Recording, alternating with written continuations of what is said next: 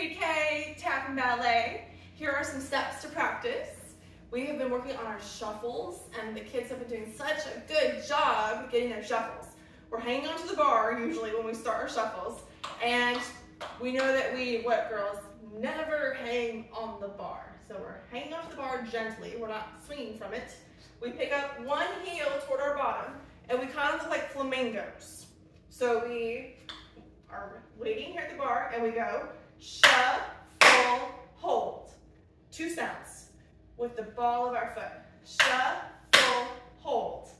Shuffle, hold. Shuffle, hold.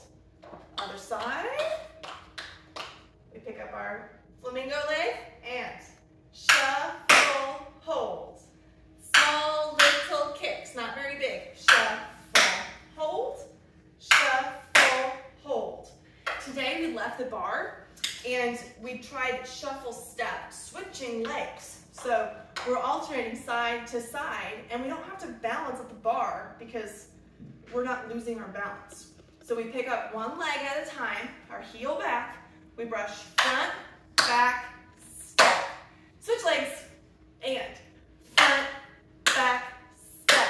Switch legs.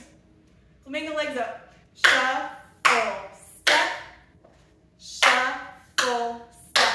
So rather than just two sounds, now we're hearing three sounds. So with right leg up, it sounds like this. Shuffle, step, switch legs. Shuffle, step, switch legs. Shuffle, step, switch legs. Shuffle, step. We also learned a ball change today, and this is a tap step, and a variation of this is used in ballet. It's also a jazz step. So this step can take you to a lot of other steps. We put our hands on our hips so we don't have to think about our hands. And we take our one leg back, rock on the ball of your foot, and forward. Ball, change. Ball, change. And we talked about how this is like you're on a rocking horse, rocking back, front, back, front.